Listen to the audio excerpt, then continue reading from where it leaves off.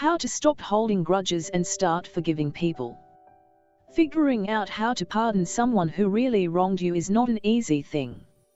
Most time we imagine that we are over it and have forgiven them, but in most cases we usually hold a grudge against them. However, holding resentment only hurts you the more.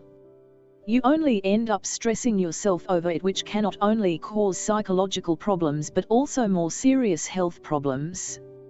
It is therefore essential to learn the act of forgiveness and to avoid grudges. 3 strong ways to forgive others. Number 1. Acknowledge the cause of the grudge. To start with, try to find out the root cause of your grudge. You can only try to find a solution after you are aware of the problem. At times you may come to realize that you were just overreacting and holding a grudge over such a petty thing. Once you have seen the main problem, you can then settle on a decision to push ahead from that point. Number 2. Consider the positive side.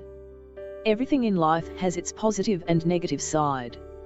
Instead of getting angry over the whole issue, try and take it as an invaluable lesson to you.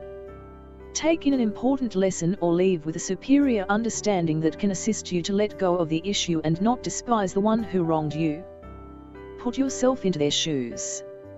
At times we may be quick at judging people when they do something bad to us, but try fitting yourself into their shoes and you may get a better understanding of why they had to do what they did. This doesn't legitimize their actions, however it will assist you to comprehend it. The better you understand their intentions, the easier you will find it to forgive them. Number 3. Share your thoughts with the other party. A grudge could be as a result of just a small misunderstanding or by confronting the issue the wrong way. Without being biased, clarify your feelings on the issue. At that point, choose if this is something you will chip away at in your own heart or by reaching the other individual to come up with a solution. Wait until you have calmed down and then confront the other party in a calm and non-judgmental way.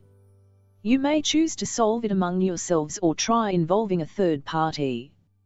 But regardless of the approach, this will help you to get rid of the tension built up in you, allowing you to feel more relaxed. Finally, number 3. Forgive them. Obviously, forgiveness does not imply that you will forget the whole incidents. It only means that you have accepted your disparities and acknowledged that we are all human who are prone to error. Forgiveness isn't easy, but it is worth it. It allows you to get rid of that burden off your heart, therefore giving you peace. If you liked the video, please support us by giving thumbs up and subscribing to our channel for more tips. We really appreciate your time spent with us. Thank you.